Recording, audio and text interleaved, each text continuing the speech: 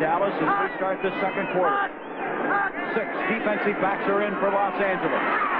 White in trouble. Cody Jones, he gets away from him. This is Saldi to the 15. Saldi to the 10.